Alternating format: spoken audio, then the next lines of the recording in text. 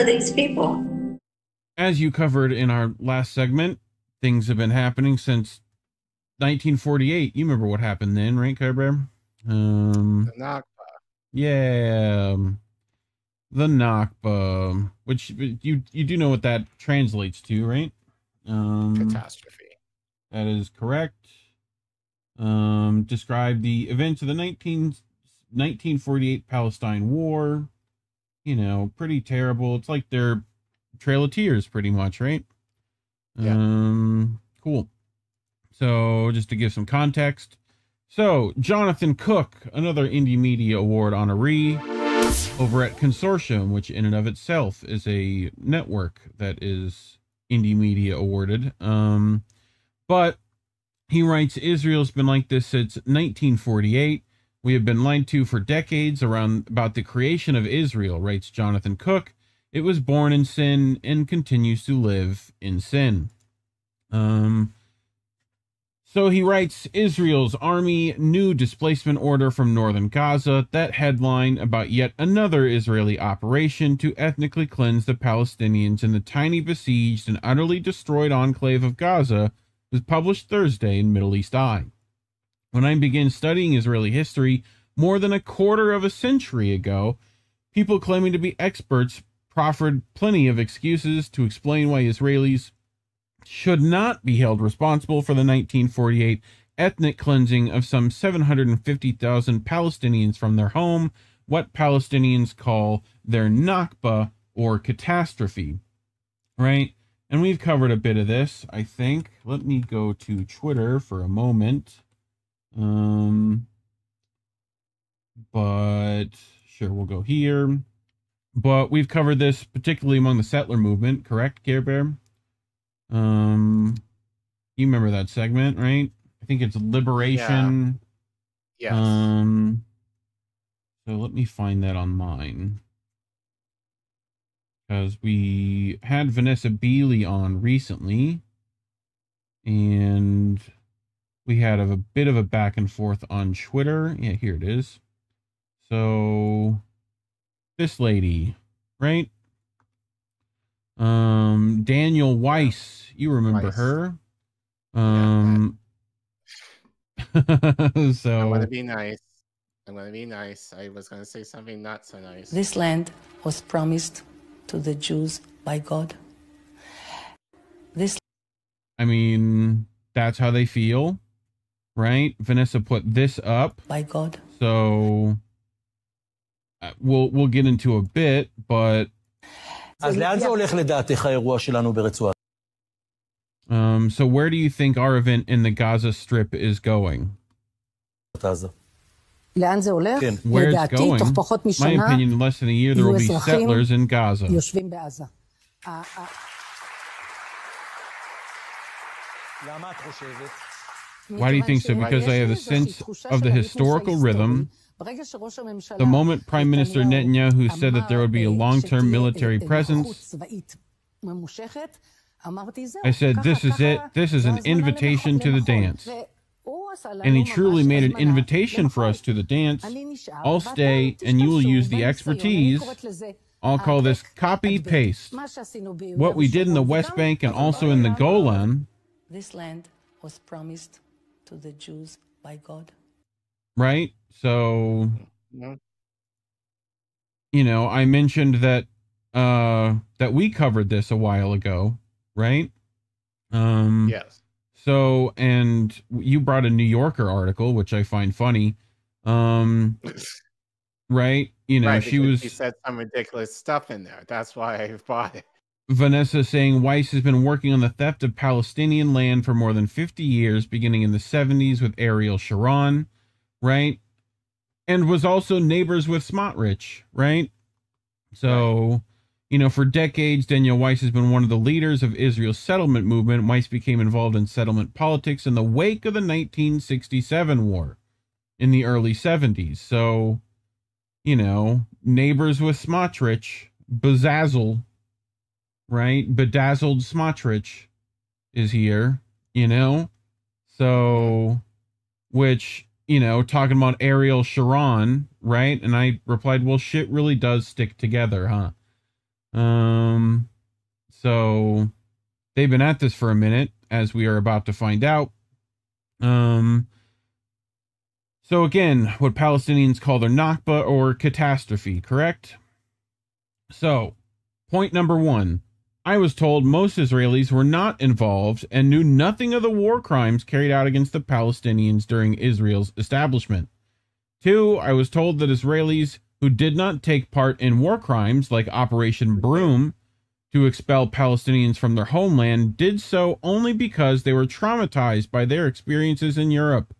In the immediate aftermath of the Holocaust, these Israelis assumed that, were the Jewish people to survive, they had no alternative but to drive out the Palestinians in mass. Okay, stop. No, stop right there. So this is the kind of bullshit that I've been hearing online. And this is also the kind of bullshit that I was hearing today, like in terms of Palestinians and like some, again, like, and look, ADOS and FES, you can come for me. I don't really give a fuck at this point. You can come for me all you want. But a lot of this bullshit is kind of what I think you're kind of starting to create dissent online and otherwise. Yep. My thing is this. If your liberation depends on the oppression of other people, yeah, you're fucked. You're fucked. Yeah. So and again, this is kind of like this victim mentality of like Israelis were being like, well, you know, we went for the Holocaust, so we deserve a bit, and so we're gonna kick out the people who are living here way before you, like in order of a matter of survival. That's a whole a bull to me. Like, so, like, it does not make any sense that you're going to torture and oppress other people for essentially your safety. Yep. Like, how selfish do you have to be? Where have we heard that before? Right. And to Black people who are going to put on that stance too, like, fuck you all, essentially. Yeah. Because Black people especially should know better. Mm-hmm. And it's not about like, because I'm hearing like, oh, well, you know, we should only care about our own. Yes, you should prioritize your own people. But that doesn't mean you have to shit on others too while you're trying to get the freedom that you're trying to seek for your damn selves. Yeah. Like, that's the difference. You can sympathize with oppressed people, but not shit on other ones, if that makes any sense. Well, there's a reason why, classically, allegedly, the reason that we're not supposed to torture our enemies is so that our enemies don't torture us. Right? Because we're selfish like that. Right? Sure. But it still applies. Right? If you don't want, the reason why you don't want suffering done to other people is so that suffering isn't done upon you. So if we're going to talk about, you know, what you should do for your people, you know what I mean? Like, right. But there's more. Number 3, from others, I was told that no ethnic cleansing had taken place. Collin, it never happened. She even caught me on camera. But the Palestinians had simply fled at the first sign of conflict because they had no real historical attachment to the land. I think you've heard that bullshit too. Yes. You know what I'm saying? So we're laying out the bullshit. Wait, there's one more. 4, I was told that Palestinian displacement wasn't an unfortunate consequence of a violent war in which Israeli leaders had the best interests of Palestinians at heart. The Palestinians hadn't left because of Israeli violence, but because they had been ordered to do so by Arab leaders in the region. So we're playing the blame game now. Right. Right? So, in fact, the story went, Israel had pleaded with many of the 750,000 refugees to come home afterwards, but those same Arab leaders stubbornly blocked their return. Right? This bullshit. Right? Which, even if that were true, even if that was true, what's the excuse of Israel not allowing them to come back safely now? So, every one of these claims was nonsense, directly contradicted by all the documentary evidence. Very simple. That should be even clearer today as Israel continues, as you were saying, the ethnic cleansing and slaughter of the Palestinian people more than 75 years on. Every Israeli knows exactly what is going on in Gaza. After all, their children soldiers keep posting videos online showing the latest crimes they have committed, from blowing up mosques and hospitals to shooting randomly into homes. Polls show all but a small minority of Israelis approve of the savagery that has killed many tens of thousands of Palestinians, including children. A third of them think Israel needs to go further in its barbarity. Today, Israeli TV show hosts debate about how much pain soldiers should be allowed to inflict by raping their Palestinian captives. Don't believe me? Huh? Well, yeah, unfortunately, right. So here's Niz Mahani, right? Shocking. Israel is quite possibly the only nation in the world where it is permissible and commonplace to go on TV and openly declare that the raping of prisoners should be legitimate and official policy of the state and must be widely implemented. I told my friends that I don't give a rat's ass about what they do to a guy like that. What, is that what you really think? Unequivocally, yes. Wait. I'll explain. Soldiers who are suspected in the criminal offense of rape, yes, of a cuffed prisoner, it doesn't interest you. Does the morality of all soldiers not interest you? By the way, they're not soldiers. In fact, they're not soldiers. They're criminals. I don't give a rat's ass what they did to that Hamas man. I always remember, first of all, the only thing that is a problem for me here is that it's not a regulated policy of the state to abuse their detainees. Any questions?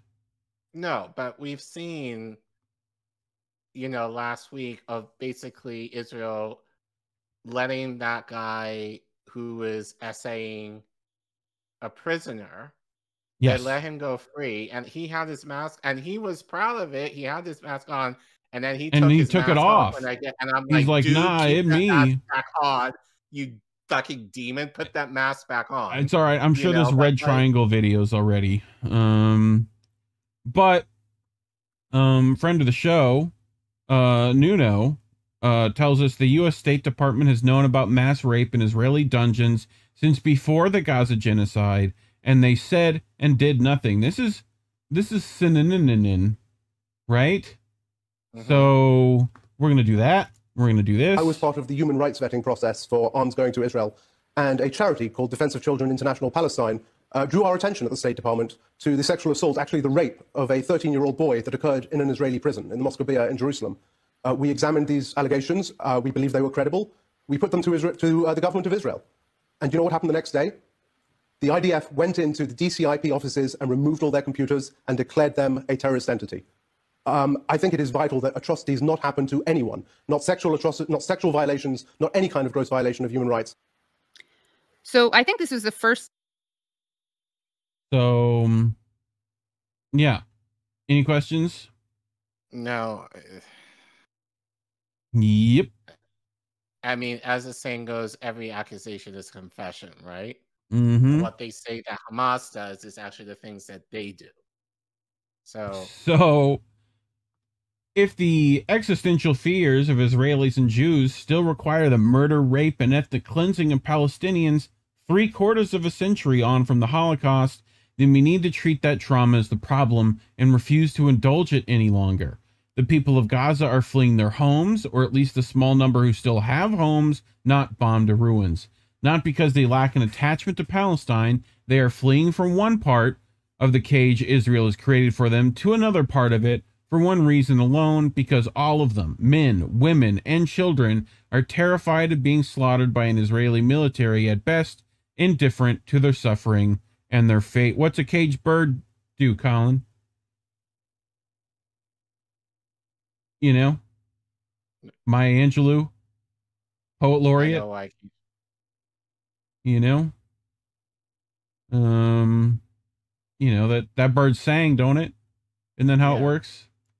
Yes. So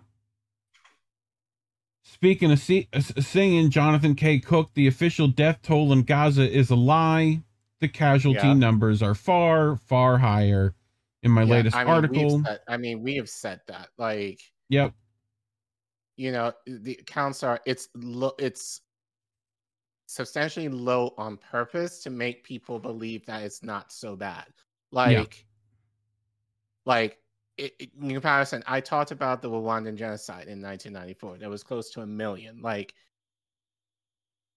you can make the argument like 1 million is a big number, and that in people's minds is going to be like, oh my God.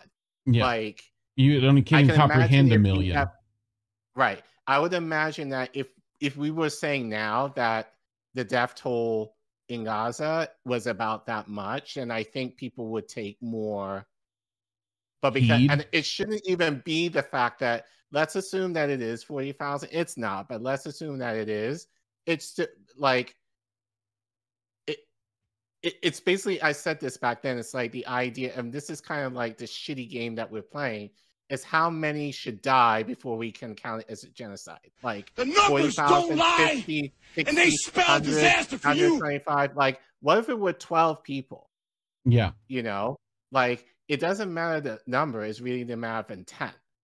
And at the end of the day. So, but I think that's kind of like almost, and I hear myself being very cynical in this way, but it's almost like I want the number to increase so it gives some more urgency to people that this is actually like something that has to be dealt with in the right way, or at least do something. But I think the idea that people are kind of mismanaging the numbers, saying it's like around 40,000 now, is purposeful so that it doesn't give that kind of well, we may pull that Jonathan K. Cook article and cover it. Might be useful to add into something if we haven't already. But so K. Cook continues, no serious case can be made today that Israel is carrying out any of its crimes in Gaza, from bombing civilians to starving them, with regret, or that its leaders seek the best for the Palestinian population. Israel is on trial for genocide at the world's highest court precisely because the judges there suspect it has the very worst intentions possible towards the Palestinian people.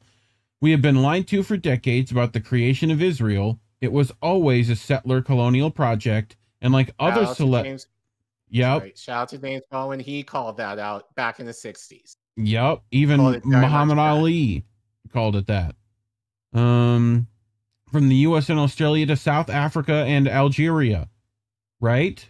It always viewed the native people as inferior, non-human, as animals, which they still do, and was bent on their elimination.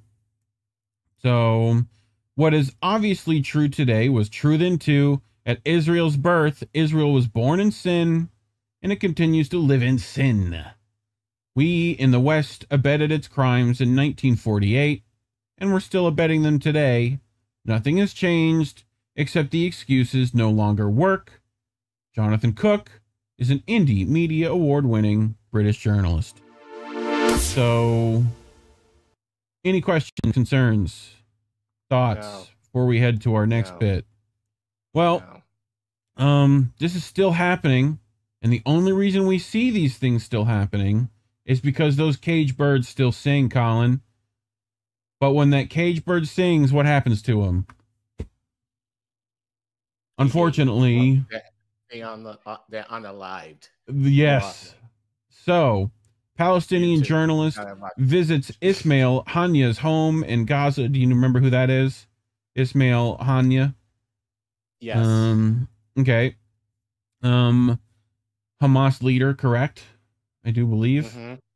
In Gaza to report on his death, Israel assassinated him too, the journalist. So Tareq Hajjaj, I hope that's how you pronounce your name. I'm sorry. Forgive my gringoness. You know, over in Mondoweiss.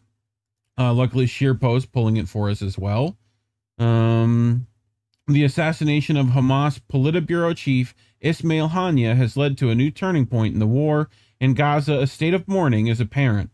The assassination that took place in Tehran at dawn on Wednesday opened raw wounds for many in Gaza. It added to the ongoing cycle of fear and loss that has not ended since October 7th. The Qassam brigades, the military wing of Hamas, okay, remember there's multiple factions, mourned Ismail Haniyeh and said in a statement that the assassination that took place in the heart of the Iranian capital was a critical and dangerous event that would take the battle to new dimensions and would have major repercussions on the region, as we have been seeing. Yeah. By targeting Ismail Haniyeh, Israel imagines that it could weaken the Hamas movement and the Palestinian resistance, and this is a great illusion. Mohammed al-Hindi, deputy head of Palestinian Islamic Jihad Political Bureau. What's the definition of jihad, Collin? Do you know that? Look that up. Uprising. Is that isn't it? I think it's... I'll look it up. Yep. Cool. People in al-Shadi refugees camp west of Gaza City, where Ismail Haniyeh was born and raised, received the news early in the morning. His home there lays in ruins, bombed by Israel several months prior, and people had gathered around it to commemorate the slain leader. Children held up his picture while standing next to the rubble of his home. So jihad, in its basic terms, struggle. Yes. One of the people who was there to capture the scene was a reporter with Al Jazeera, whose name was also Ismail.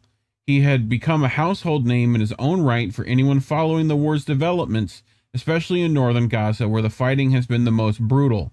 Al Jazeera correspondent Ismail Al-Ghul was assassinated by Israel in the line of duty as he covered the commemoration of Ismail Haniyeh. He and other journalists who was a part of the team were in a clearly identifiable press vehicle when a missile directly hit them. It killed both reporters and a young boy walking by.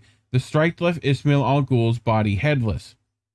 Jesus. So this was on their Instagram, right? Martyr journalist Ismail Al-Ghul. And do not think that those who were killed in the cause of God are dead. Rather, they are alive with their Lord being provided for. So this is a statement from him about others.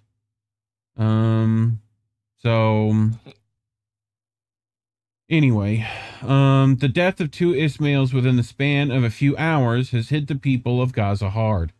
Israel's trying to take away from everything from Palestinians, even their pride in such leaders and journalists. Mahmoud Essa, a journalist in northern Gaza who attended Al-Ghul's funeral, told Mondoweiss, "The Israelis are sending us a message with every assassination. Look what happens to the journalist who goes to film Haniyeh's destroyed home. We've bombed his head off." So, in remembering Ismail, when the genocidal war first started, Ismail Al-Ghul had resolved to remain in the north to cover the war, sending his wife and little daughter south to escape the fighting. Anas al-Sharif, a colleague of Ismail at Al Jazeera, appeared in a video standing beside Ismail's headless body, holding the press vest that he had worn at the time of his assassination. Al-Sharif said that despite his belief that a vest would protect him, it did nothing to save Ismail. Al-Sharif lamented that it has now stained with Ismail's blood and scattered remains. As journalists and others carried his body for the funeral, a rescue officer arrived with a plastic bag to collect pieces of Ismail's head for the burial, Mahmoud Essa told Mondoweiss. The death of their colleague was a harsh reminder to journalists of the dangers faced by reporters in Gaza, forcing many to confront the grim realities of their profession.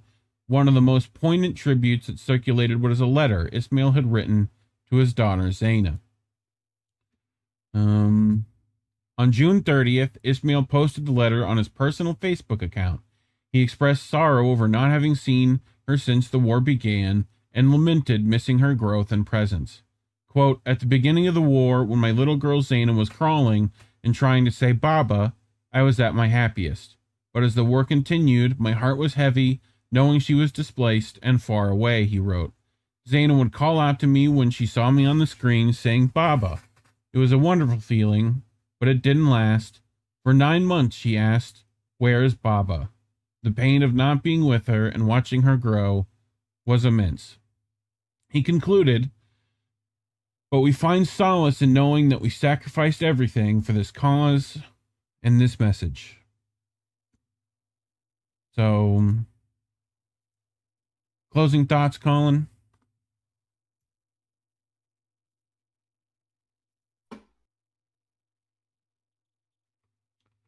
I mean, what else can be said than what we haven't said? Yeah. I think at this point, way too many times. And again, I say it, like, and kind of going off of this, and this story was probably more widely reported, but like the twin newborns that were unalived a couple of days ago. They were 4 days old. They were just born, and then the dad went to get their birth certificates and basically found them and his wife gone. Which we'll probably cover next week. Or I will, So I think. But again, it's just the idea of how monstrous do you have to be? And like, and this is what gets me so pissed off about people who are getting so, like, people were willing to hold the line for Biden, but because now we got a new toy that's Kamala Harris, who seemingly cares, that people are like, oh, it's okay. Like, like Wart's is progressive. He's done some progressive stuff, and he allegedly cares about Gaza, so things are going to be okay. And it's like, you're selling yourselves out for essentially crumbs that aren't even promised to you. But because, like, again, it's not Biden, then you guys think, like, and again, it just shows, like, these people have not been serious. Have not been serious about what's been happening in Gaza. Because if you've had that same heat for Biden, you should have even more heat for Kamala right now. Because, and like, and I'm getting tired of people saying, well, Trump is going to be worse. Well, Gaza might not exist by November.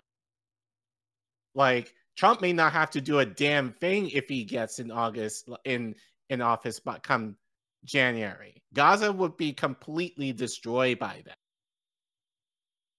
But you're worried about Trump.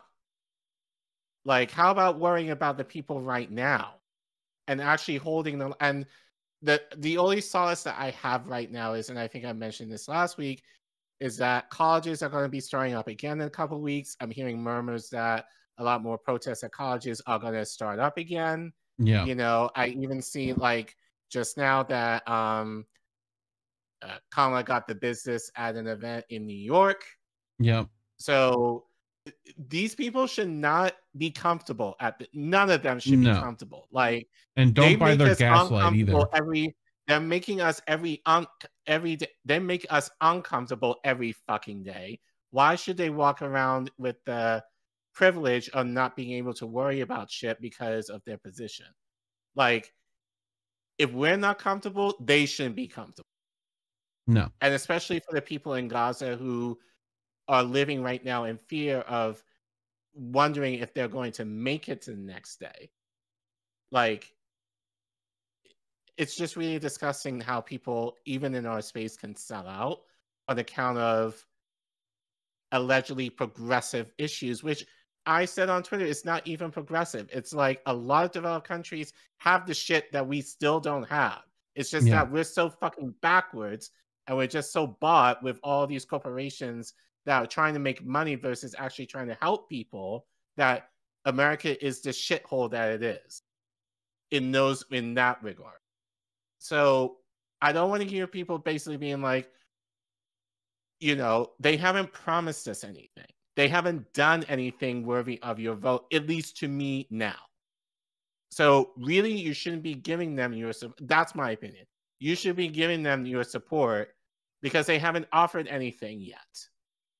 And but we know what they're going to offer us is still going to be like more the same incremental status quo bullshit that we've had to deal with for the last 4 years. Yeah. Well, I wanted to close on this footage here where press in Gaza are taking off their vests because it makes them a target. Right. So I feel like that's pretty powerful footage right there, myself personally. But, and the fact that they're still willing to do their job without it, you know? Right. So, I don't know, you know, support as best you can, divest from anything that gives Israel money as much as possible, you know, like make them uncomfortable, as Collin was saying. Which, you know, we certainly make YouTube uncomfortable. So if you want to help our efforts, you can go to cash.app/indienewsnetwork, take that camera app on your phone and scan that QR code on your screen. You know, otherwise, just try to get this to people. Share the video. We're heavily suppressed. Any little bit helps, you know. Like and subscribe. I don't know if that does anything, but supposedly that's what we're told. Leave a comment. Let us know what you think. Allegedly, this engagement helps us. So, you know, we're trying to get to 3K, you know, keep that ball rolling, try to get bigger so we don't have as many problems to deal with. But, you know, otherwise, thanks for watching.